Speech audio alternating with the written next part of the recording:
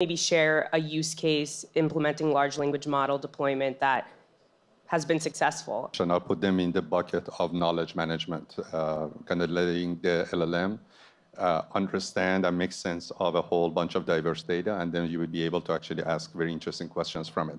But another area that I've seen quite a bit of success using large language models is around legacy code modernization.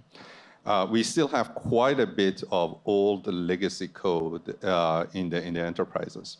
And it's becoming quite a bit harder to find folks who can understand those legacy languages and maintain them and fix bugs on them and everything else. And we all know how much it actually costs to get those legacy codes and then try to modernize it into something more modern, something that actually runs in the cloud or something else.